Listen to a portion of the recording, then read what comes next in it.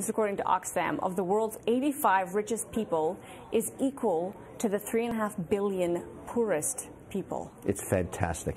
And this is a great thing because it inspires everybody, gets the motivation to look up to the 1% and say, I want to become one of those people. I'm going to fight hard to get up to the top.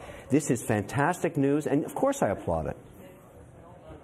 What can be wrong with this? Really? Yes, really. So somebody living on I celebrate capitalism. $1 a day in Africa is getting up in the morning and saying, I'm going to be Bill Gates. That's the motivation everybody needs. Only thing between me and that guy is motivation. I just need to pull up my socks. I don't have socks. Look, don't tell me that you want to redistribute wealth again. That's never going to happen. Okay? You know what? You take a simple stat like this, which is neither good nor bad. It's just a fact. It's a celebratory stat. I'm very excited about it. I'm wonderful to see it happen.